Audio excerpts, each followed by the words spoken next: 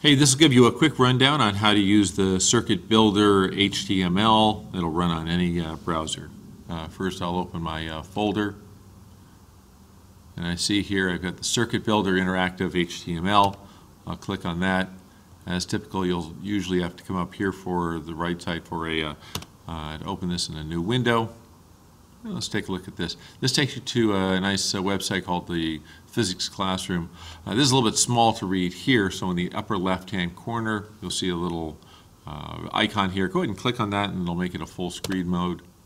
There we go. Now, this circuit builder is pretty straightforward or pretty simple. There are just a couple of components that we can have. The battery is already listed there for you.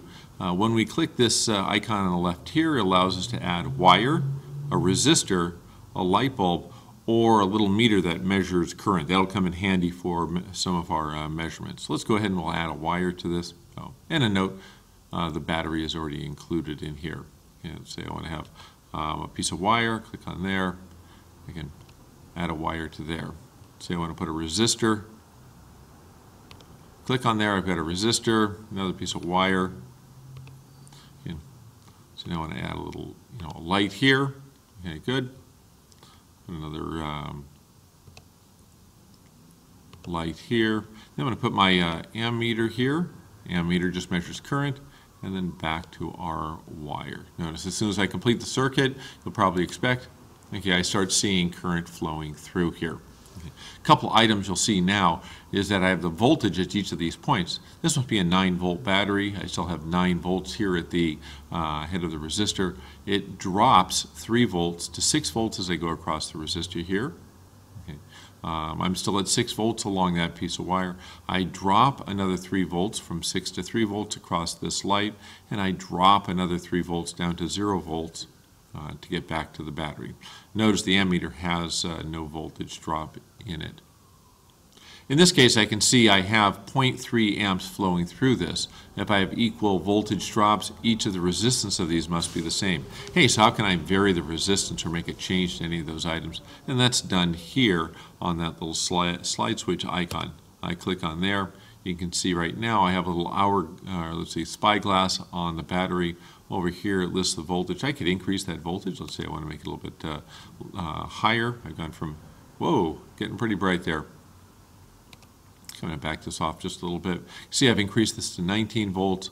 Again, all of our voltage changes around here. And as I'd expect, if I went higher in voltage, I have more current.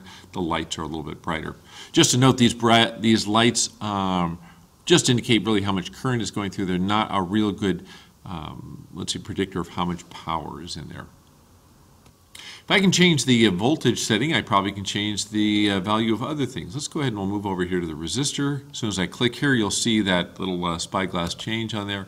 And down here, I have the value of the resistor. You can probably guess what will happen if I increase the value of the resistance.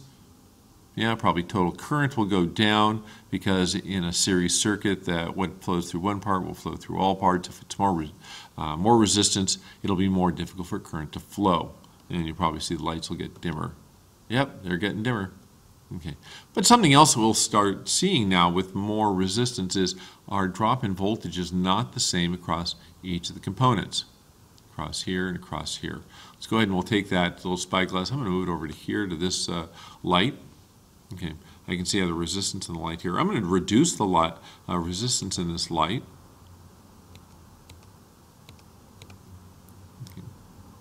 We can see here, now let's just take a quick look. We'll go back over here just to kind of make things look a little cleaner. I see I have 19 volts, a big voltage drop. What am I dropping? 12.7 volts across here. Then I drop another, 4.2 volts here. Okay, but I'm only dropping 2.1 volts across here. Remember, that's going to be a function of the resistance in each of these items. Okay, so something else that we see is that even though the current is the same through this, and this has a greater voltage drop, that would tell us this has more power. The light in the simulation isn't any brighter or dimmer. Next class or so, we'll have a little in-class demonstration, and you may have noticed this as part of your labs as well. Hey, one last feature I want to show you before I let you loose on this is a over here, I click on this icon here, and I can get different meters here if I want to measure the voltage in this circuit. So I want to measure it from this point to this point. I can see I have the minus 2.1 volts. That matches what we have here. Well, let's go ahead and reverse these leads, right? Okay, I have 2.1 volts.